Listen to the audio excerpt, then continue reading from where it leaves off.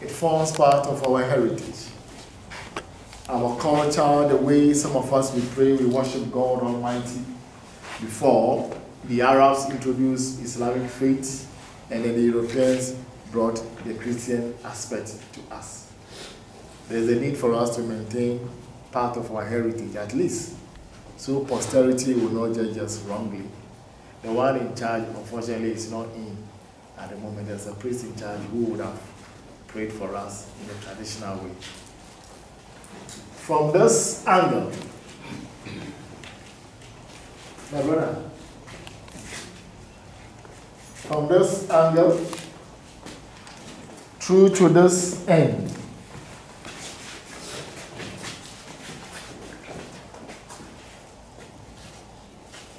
there is a very huge underground passage, a tunnel behind the wall. And this is the width. As I said, the width. We shall walk over the length later. Some of us were already on it. Perhaps you didn't know. Don't worry. We shall walk on it in unison. I'll give you the opportunity to peep the tunnel from an angle. Then we move on to female dungeons after we have seen the end of the tunnel. When our fathers were here, there was no temple this way. And therefore it was an open space where our fathers had to walk through the tunnel like this, like that, depending on how you were chained. Join our mothers at door of no return. So they never went out this way to the boat. No, this was the way out. And when you get there, please just describe the tunnel to yourself. How wide, deep it is. When you get there, you see it. They sealed both ends after 1834, a year after slave trade finally ended in British West Africa. You knew very well that in 1807, it was promulgated in the British Parliament that slave trade had been banned or abolished. Did they end? No.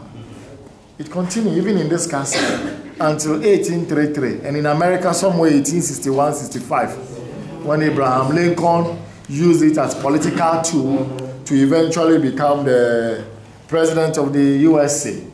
Yeah. So in England, they credited one William Wilberforce and his team, Thomas Clarkson, Gravin Sharp, and some few judges who continuously kick against the slave trade business in British Parliament. Then the bill taking their pass became an act, and they stopped it entirely in this castle. However, the Dutch continued in Elmina Castle. Elmina Castle, I told you, Portuguese built it, 1482. Yes, they were there for 155 years, meaning 1637, on the 29th of August, the Dutch traveled there and defeated the Portuguese. Portuguese later left for Angola, Mozambique, Equatorial Guinea to continue their expedition, as they put it. And Dutch therefore stayed in Elmina Castle for 235 years until 1872, when they came into an agreement with the British.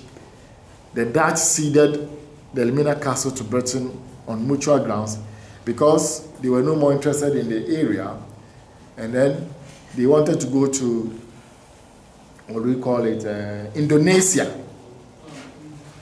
So it was like a swap sort of. British were also no more interested in Indonesia, so they took over, and then they also took over. That was the only time they went on agreement, peaceful and sorry. Oh, madam, my own mommy office. Question. Yes, sir, my brother. They talk about William Wilberforce and all these people who they say assisted him. What about our ancestors who were in the war too? I mean, who was also aiding in our emancipation from the slave trade?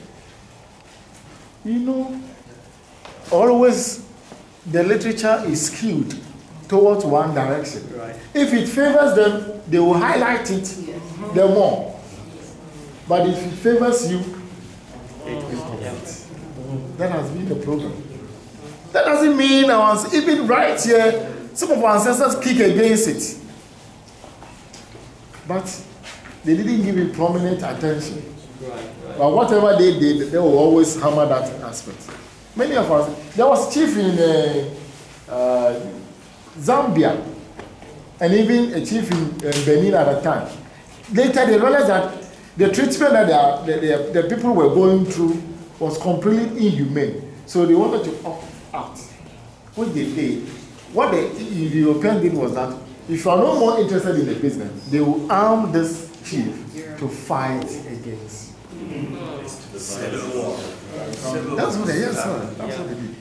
So our ancestors, many of them were not interested in the business, tried to fight against it, but the Europeans, in their own wisdom, tried to do the divide and rule tactics and what have you. And they would not give a prominent attention to our ancestors who fought against it.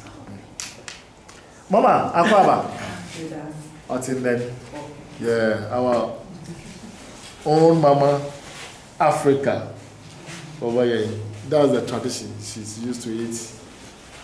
She was once like us.